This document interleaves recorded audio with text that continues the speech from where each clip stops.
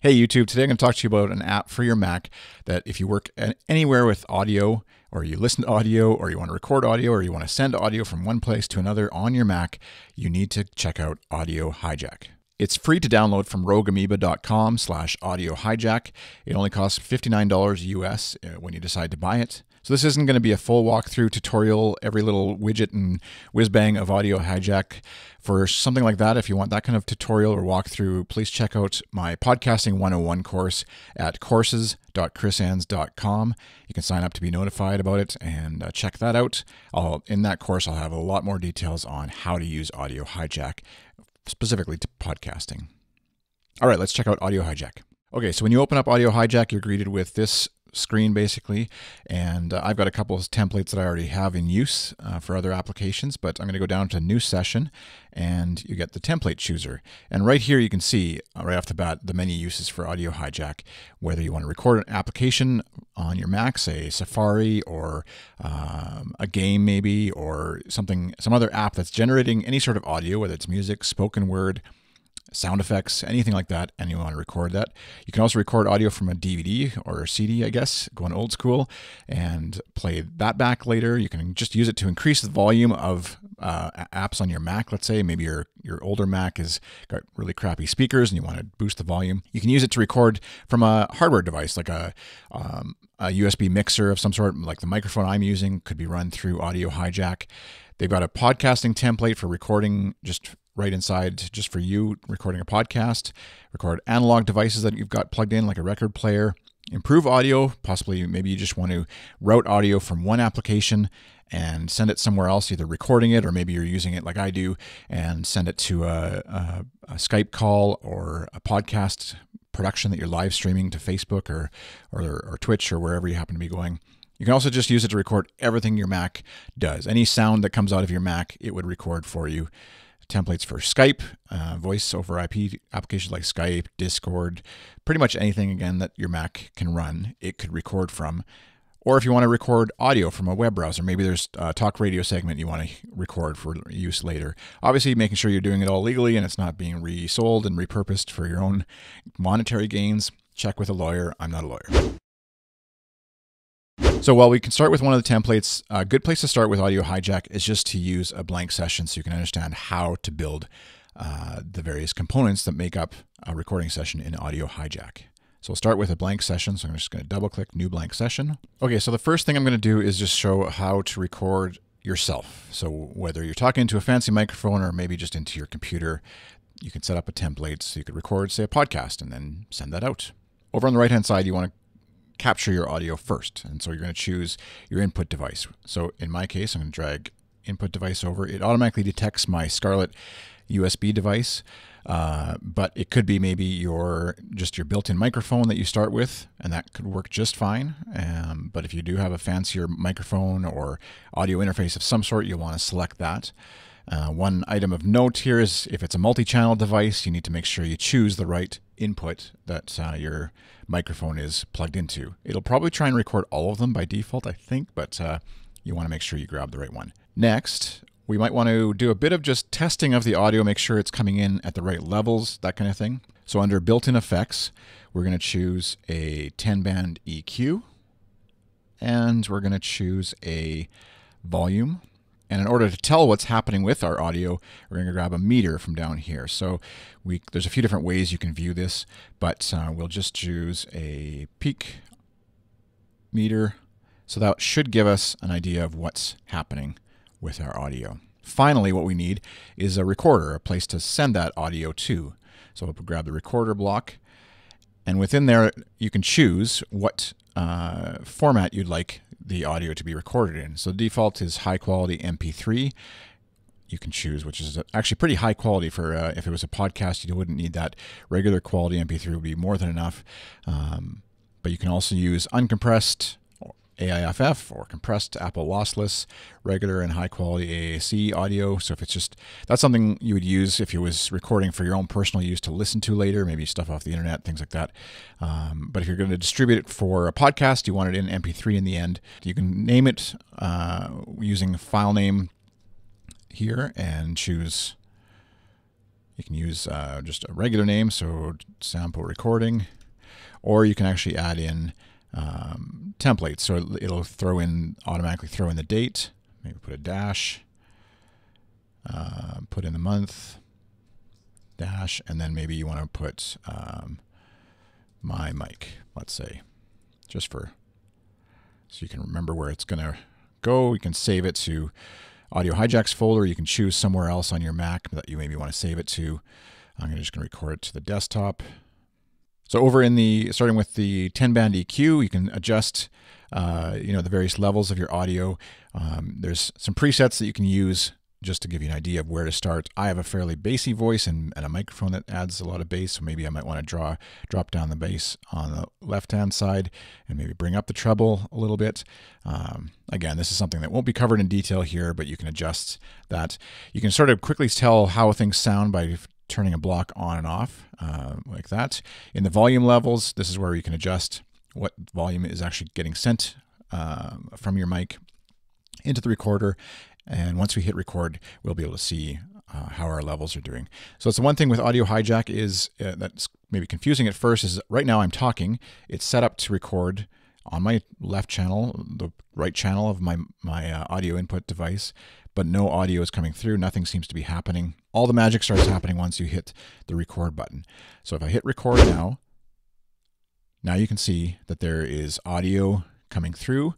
I can see when it's peaking, where it's peaking and how high it is. You don't want the audio to be peaking past what's on this meter. And if I drop down the volume, for example, here, you can see that the volume drops dramatically in the peak RMS meter. You can also see that the recorder is going, so it's telling you how long it's been recording. And I'll just bring this volume back up so I can use the audio. How long it's been recording and the size of the file that it's recording at. One thing to note, you wouldn't actually, if I had headphones on and was listening to what my computer was recording, I might hear it through my mixer, but I wouldn't necessarily hear the audio that's actually being played, because right now what's happening, if you follow along, it's going from my microphone through a 10-band EQ, through a volume adjustment meter, through the peak RMS block, and then into a recorder. It's not being sent out anywhere to be where I could hear it. So if I wanted to add on output device so I can hear it maybe somewhere, I could tag that on at the end here, probably before the recorder ideally, because you want to know what it's going to sound like. And so right now that's getting sent back into the Scarlett, into my USB device, but I could choose, again, something else, maybe my built-in speakers, in which case now, I don't know if you'll be able to hear it, but it's coming out my computer speakers, giving me a bit of an echo. Not what I really want in this case, in this scenario, but in other, I'm going to turn it off.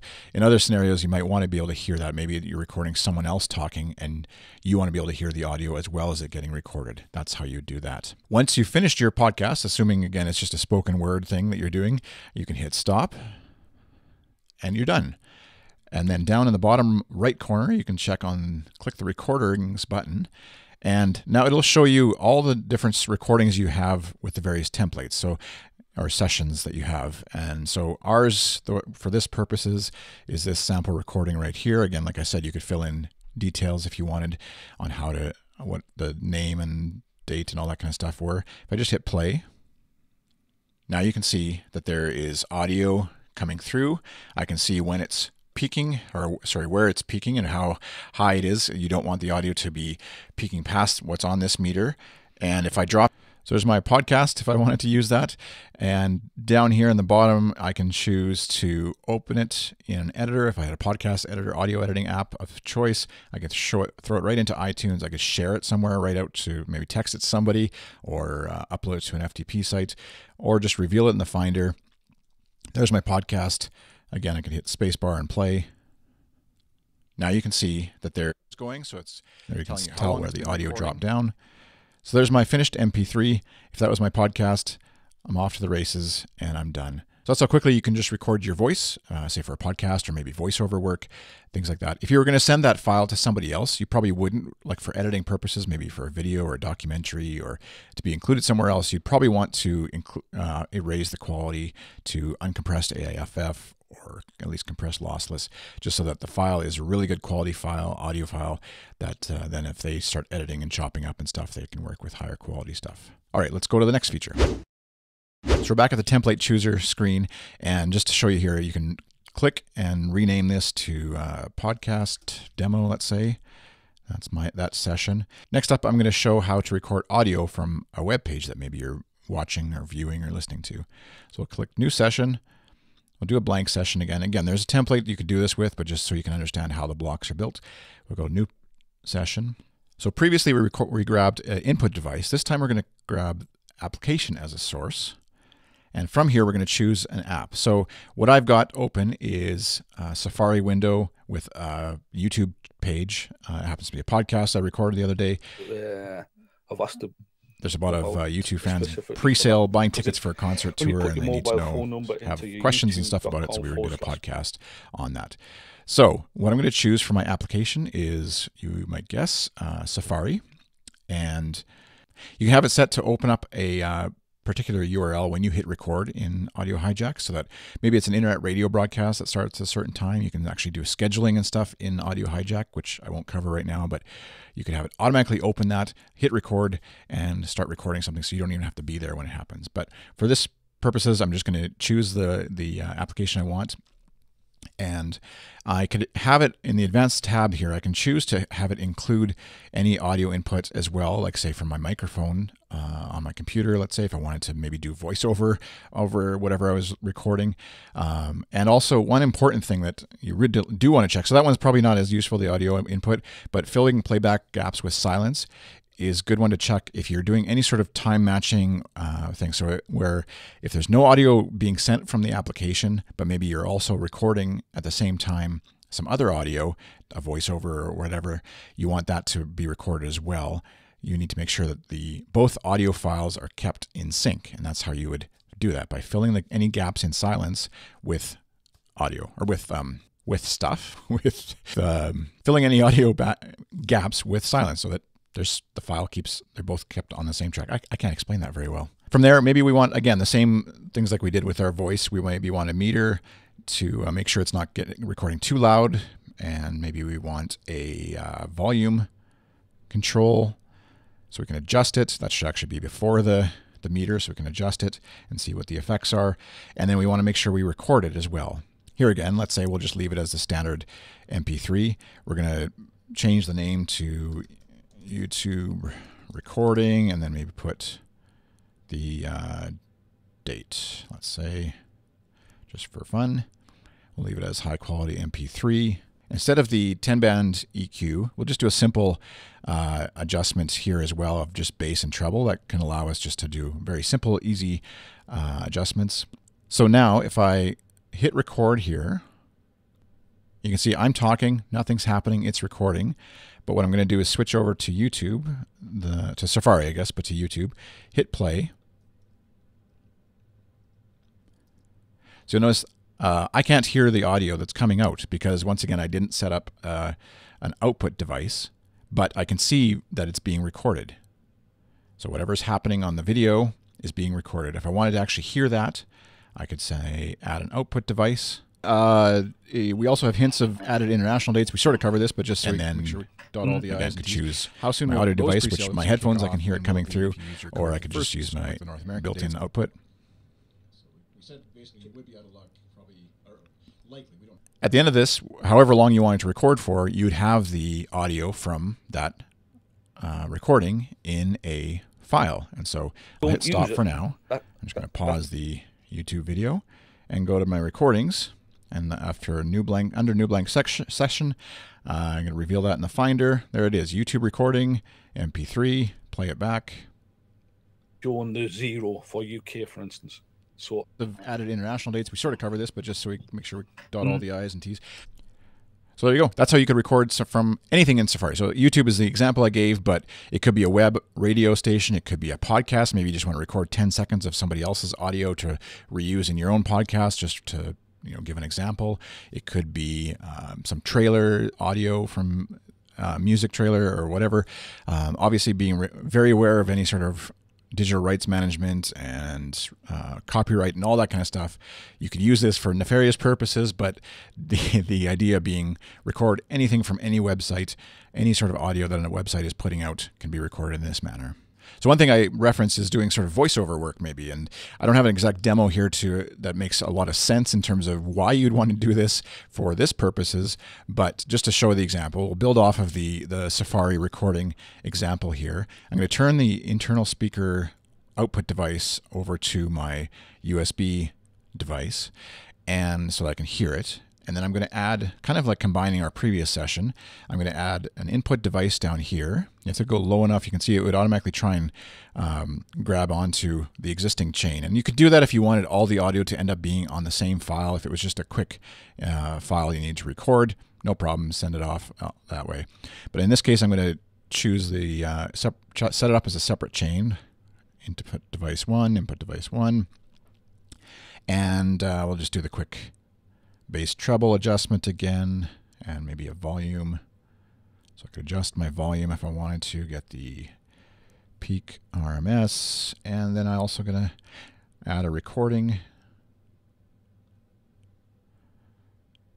device, and I don't need to set up an audio output for this chain because I already have monitoring in my headphones. I'm going to put my headphones on actually for this part. And so I can hear myself already in the headphones, even if this is running. It should be. And so what I could use this for, I'm just going to switch back to Safari here and hit play. That's not going to rule you out. Hit record. So the audio is being recorded by Safari. The volume is down right now, so I'm going to turn it up. Setup, made it complete, and then they decide they don't want to use the pre-seal code yet. They want to keep it for the next bit. So maybe I want to record now some of my own spoken word over top of whatever they happen to be saying, because it's just background audio maybe. And so I could turn the volume down on that recording while my recording is still going at full volume. And this will get really confusing when I'm talking and I'm talking. So, but effectively what this does for you is now you have a finished file. I'll hit pause or stop here. Yeah, if it's an unused and pre-seal turn off code the web browser again. In my recordings, I now have two files. One is the application from YouTube, and one is my recording. So I can hit play. So the audio is being recorded by, so that's my recording, and then here is YouTube, I think. And then they decide they don't want to use the YouTube recording. And so then I could repurpose that, maybe take it into an audio editor like Logic or GarageBand, Fission, any audio editing application, and chop that together as maybe a voiceover for a movie trailer or something that I wanted to do, or commentary track for something else that I had produced, and it gives you the ability to record multiple things as separate tracks. So here again, this could be, your input device could be your microphone. It could be maybe a Skype call that you had with somebody. It could be just, again, any audio that your Mac can produce, Audio Hijack can basically grab a hold of and record, and then you can manipulate that audio, edit that audio, produce something with that audio later. All right, so that's a very quick overview of some of the neat things you can do with Audio Hijack. Obviously, there's a lot more details and way more information that you could go into in an app like this. There's plenty to dive deep on, and that's the kind of stuff that I'll be covering in my Podcasting 101 course, which you can check out at courses.chrisenns.com. The link should be somewhere on the screen here too, to write down or copy into your browser.